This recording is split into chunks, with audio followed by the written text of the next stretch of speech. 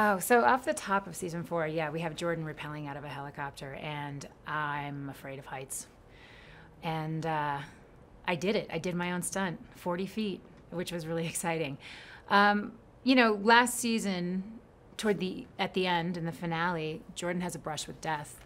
And I think going into season 4, it's changed her perspective on things. I think when you see your life flash before your eyes, you realize that everything is short. And you stop worrying about death, and you see things differently.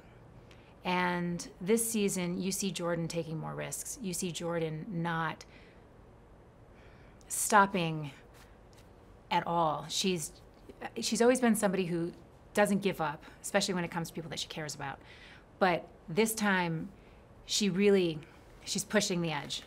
The other good thing that's happening for Jordan right now is that she's sorting out everything, the feelings that she may have rediscovered that she has about Scott, and she's realizing she's got her relationship with TC in a place that makes sense to her. And she's reassessed in a way and realized that she needs to invest in herself and have a little bit more fun in her life and enjoy herself. So you get to see Jordan doing things differently. Like I said, she's a bit more aggressive this year. She's not afraid to go for what she believes in, and go after what she wants. And it's been a lot of fun these past few episodes.